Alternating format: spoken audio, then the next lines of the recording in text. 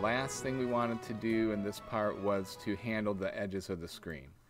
Because right now, you notice I can walk right off the edge of the screen, okay, on both sides.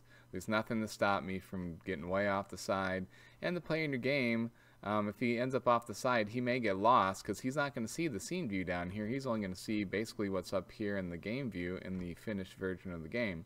So we want to make sure that we either stop the movement, like right along the edge here, or that when he goes off one side, he comes back in on the other for wrapping.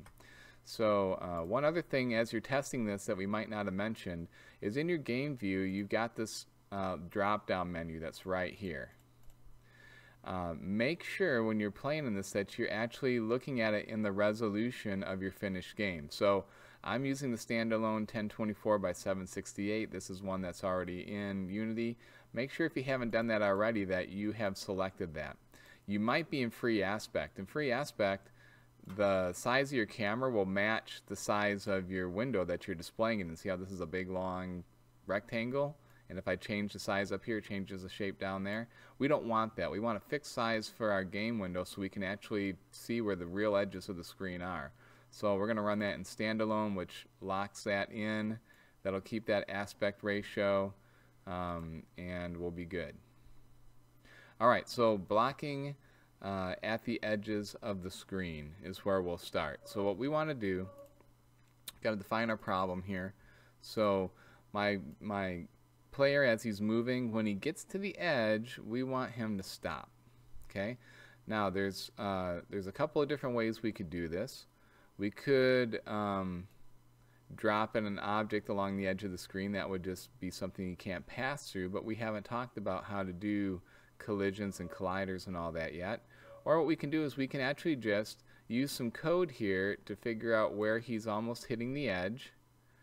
So right here he's almost to the very edge, and what I can do is I can look at the coordinate up here in his X position. So at a negative 19 he's right there, and at 19.5 he's starting to go off the edge. So it looked like about a 19.3 was a good setting here. So what I can do is I can actually use this number and I can test to see if he's gotten to this part on the X yet, to negative 19.3. Now since our camera is centered right in the middle, 0 and 0 on the X and the Y, I know that if he's a negative 19.3 here, that if I take him over to this side, he should be at a negative or a positive 19.3 roughly when he's ready to go off of this side, because this is symmetrical. Okay? So that is our numbers. Right on the left side, it's negative 19.3, and the right side is positive 19.3. So how can I write some code that will check his X coordinate every frame and test to see if he's gotten either past a negative 19.3 here or past a positive 19.3 on this side, and then keep him constrained to the screen. That's what we're going to do next. So after we move our player, so we've got input from the keyboard, we've moved the player. After we move the player, we want to check to see if the player has left the edge of the screen. Okay? We're going to check that. If he has, then what we want to do is move the player back to the edge of the screen. Okay, so if he starts going off the edge, we want to push him back so that he's at the edge of the screen. Okay, so this is where we use one of those conditional statements.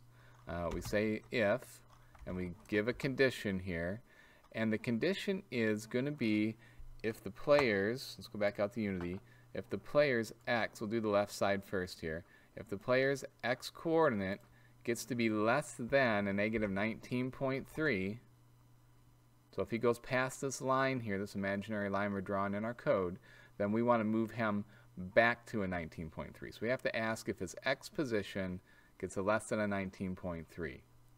So how do we get his X position? How do we get this number out of the box in our code? That's the next thing we're going to do here. So the condition is going to be getting his X coordinate. So to get the coordinate from the player, the coordinate is in the transform. Okay? So I need to go to the player's transform. inside the transform I've got the position. So I'm going to go transform, then the position. Position has 3 different pieces, X, Y, and Z. I want the X. So I need to go to the transform position X to get this number. So in my code I would type that like this. I would say transform, which says go to the transform component of this object that this script's attached to our player. I say dot. Dot here, this is called dot notation, and the dot means go inside of this. So the transform had the position, rotation, and scale inside of it. So I'm telling it I want the position. Alright, and then the position has 3 pieces. It had an X, a Y, and a Z. I want the X. So this is going to get me the current position that the player is at. So as he's moving back and forth and update, every frame after I move him, I'm going to get his position, his new position on the X.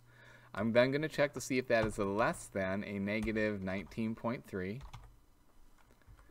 And then to move the player back to the edge of the screen, we have to assign it a new position. So in C#, what we have to do is actually define a whole new vector 3, a whole new set of coordinates for the player. So we would just say transform dot position. Transform dot position is a vector 3, so we're going to set that equal to a new. So we're creating a brand new vector 3. Whoops, it went to vector 2. So we're establishing a whole new vector 3. And then a vector 3, remember how I showed you up here, is just an XYZ coordinate. So we need to feed in the coordinate on the X where we want the player to be. That's the edge of the screen here because they just hit the edge. We want to move it back to the edge. So we're going to put our negative 19.3. We got to put an F here because these are float numbers. We also probably need to put an F right here because that's going to be a float number, so the computer knows to format that as float. Then a comma. Now we have to give it the Y value. Well, the Y value of our player, we could look it up in the inspector, or we could just find out what it currently is and feed it back in. So we could just say position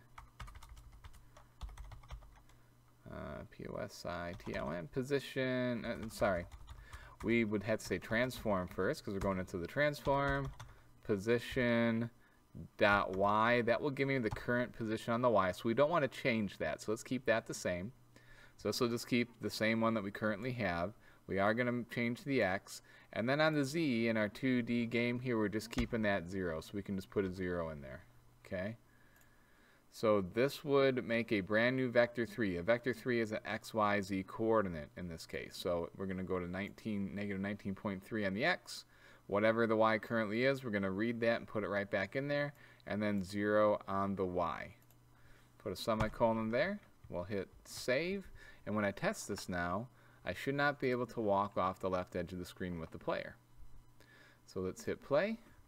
Okay, I'm moving to the left here, and when I go back over and hit the edge, I'm still holding down on the left directional arrow there, and nothing's happening. So that did block me from the side. Okay, so now what we're going to do is we're going to make it work on the other side. So like I was showing you, the coordinate over here would be X at 19.3. So we are going to do the same kind of thing here. So we got to do another check, right? So now if we went off the left side, we did this. So what we're going to do here, let's take this line out. What we're going to do to block on the right side is another if statement. So we're going to check again, is the transform dot position of our player on the X, is it greater than a positive 19.3?